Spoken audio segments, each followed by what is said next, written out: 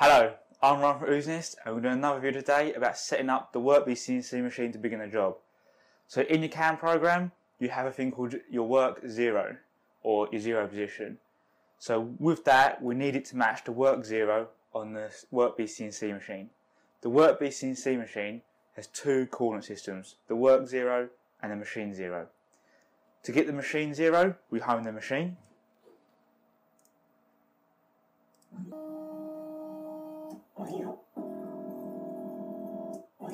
The machine is now homed and the machine position now reads -3, -3, -3. So now we need to set the work 0 to match our CAM program. In our case, in our CAM program, we have the work 0 set to the front left corner at the top of the workpiece. You could have it set to the top of the workpiece in the centre of the workpiece or the back right, doesn't matter where it is, as long as when you set up your machine, the work 0 matches the 0 in your CAM program. So ours is set there, so I'm going to roughly jog the machine to be over this corner.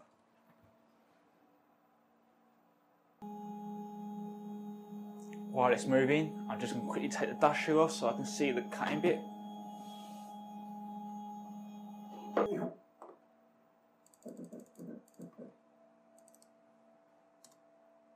So I'm just going to bring the Z-axis down close to the top of the material.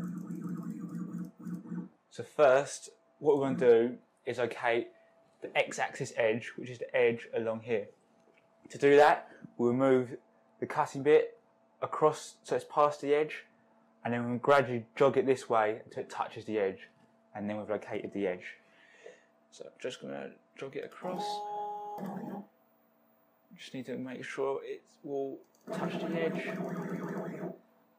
Come down on the Z-axis. Now I'm going to jog it in small steps until it touches this bit of paper. So once it grabs this bit of paper, we know it's touching the edge of the material.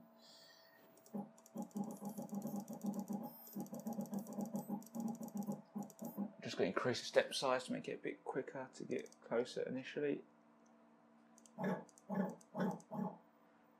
Bring it back down to 0.1mm step size.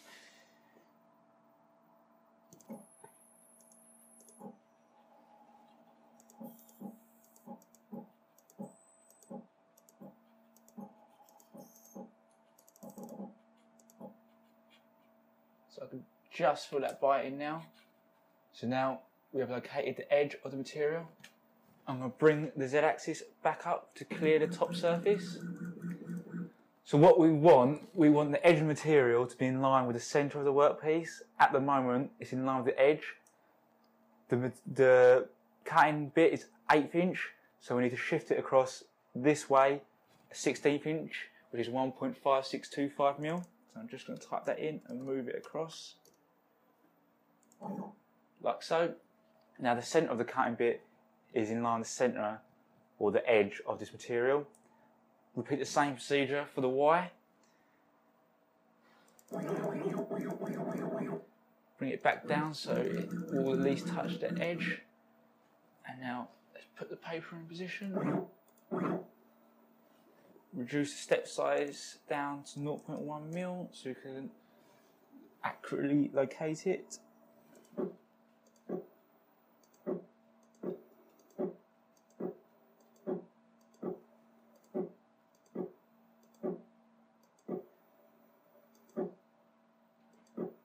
So I can just fill that bite in now.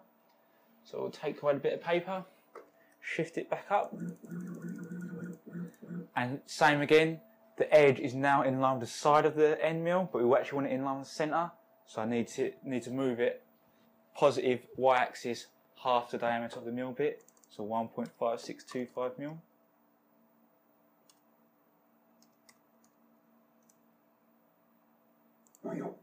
So now the end mill is directly over that corner. We've just got to do the same for the Z. So I will move it down. It's pretty close now. Just change it to 0.1mm step size so we can locate it accurately.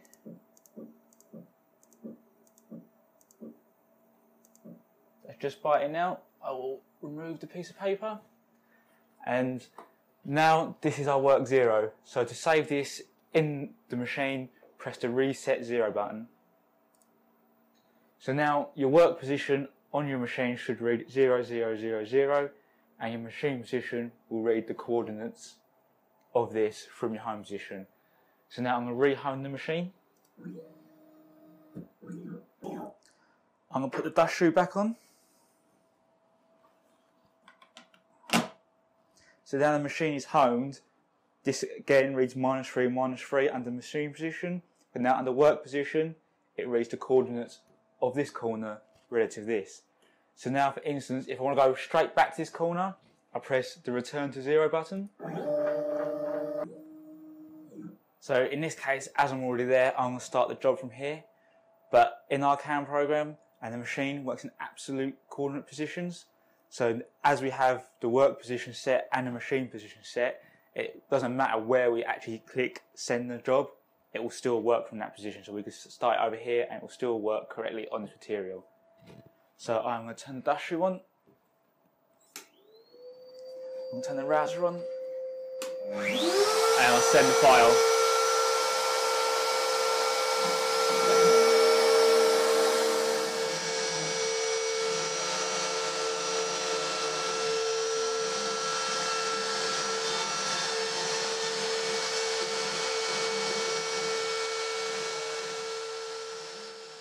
So as you can see, the sign is now complete.